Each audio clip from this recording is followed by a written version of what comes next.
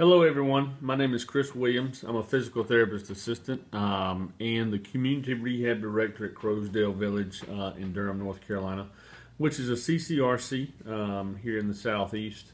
I've been with Health Pro Heritage for about 6 years now, and this is my first video blog ever, so please bear with me throughout this. Today we're going to be talking about therapeutic exercise, commonly known as CPT code 97110, and the documentation that goes along with it.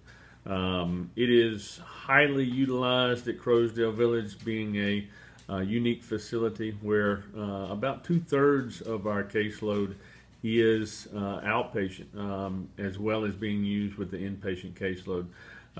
So we use that quite a lot, and the documentation that goes along with that has to be skilled and has to give pertinent skilled services along with that.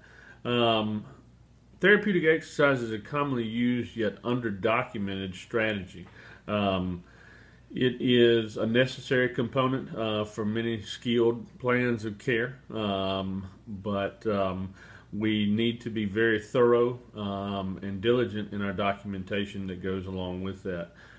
Therapy services are covered, provided with a level of complexity and sophistication that has to be seen as only being able to be provided by a skilled therapy provider. It cannot be a type of or form of exercise or routine exercise that could be given by nursing care or a companion, such as rotating individuals for pressure relief or routine walking after a surgical procedure. Therapeutic exercise is used for the purposes of restoring strength, range of motion, and flexibility. Endurance is not covered under that skilled therapeutic exercise CPT code 97110. The intervention has to be documented well on what we are providing versus just those routine exercises or carryover on a day-to-day basis. Exercises that promote overall fitness, maintain flexibility, endurance enhancing or aerobic conditioning, and weight reduction are not covered under those skilled services. The one thing I wanted to talk about is we all know that Medicare and CMS changes really almost on a day-to-day basis. I know myself and a lot of other folks, even coming out of school, we were taught that, document. You can document what exercise you're doing, the repetitions, the weight, and the resistance other than the weight. That was completely fine to be done. But now we have to give our overall view, and especially as good a job as Health Pro does with, we all know about putting in our functional component that really ties in the reasoning that we're doing it.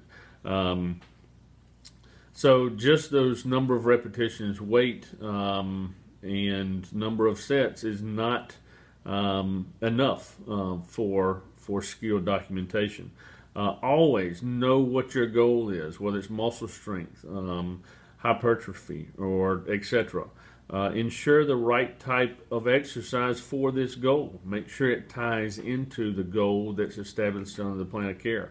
And consider the 6 variables with every session. What your training time is, what your frequency is, training volume, training intensity, the type of exercise, and the quality of exercise, how the patient is responding to all of this.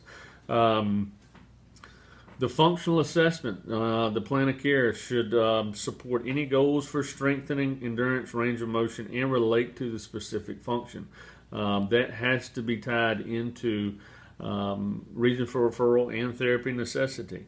To give you a couple of examples, CMS and Medicare documentation has changed when it comes to whether it be omnicycle or the weights or SciFit stepper or the new step. We can't just put down patient completed new step for 15 minutes. We have to include what the resistance was, what extremities we were using, bilateral upper and lower extremity, what the reasoning was for why we were completing that. It has to be one-on-one throughout that session. We can't just put somebody on the machine and leave them to complete it. What type of verbal cueing and education we were giving throughout, and how the patient responded to all of that.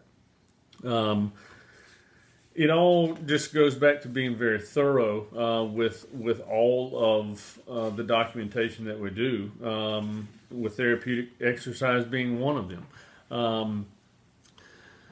With this, I know, especially at my building, and I'm sure everybody else sees that we have how documentation is changing, and we have to know that we have to be very thorough, and we have to let that auditor or even the next therapist treating behind us know what we did the previous day, how the patient responded, what the outcomes were, and what we were trying to attain on a functional basis.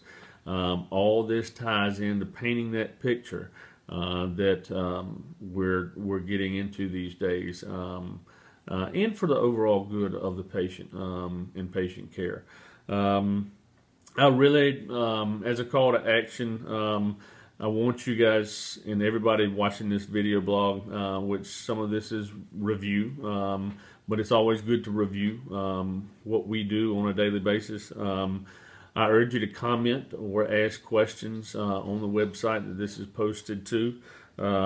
Alternative sources for this information in more detail can be found with the Medicare Benefit Policy Manual, can be found on CU 360, and it can also be found on the company documents page that's on our laptops or on the mobile devices. I know this was brief, but I hope you all gathered something from this. I urge you all, as well as myself on a daily basis, to take a look at our daily documentation when it comes to therapeutic exercise, and make sure that we're painting that overall picture of what we're trying to do on a daily basis for these patients. Hope you all have a great day, and take care.